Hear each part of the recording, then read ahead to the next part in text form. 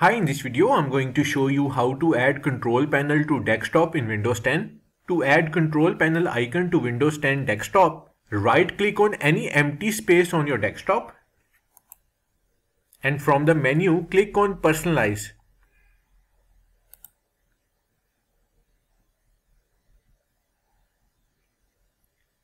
Now on the left panel click on Themes.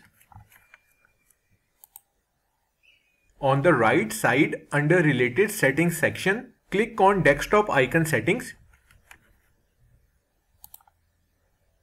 A pop-up window will appear. Check the box next to Control Panel to enable it. So click on it. Then hit Apply and OK button.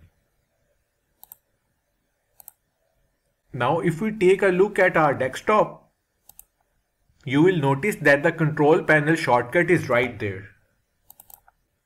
So that's how to add control panel icon to Windows 10 desktop. Thanks for watching.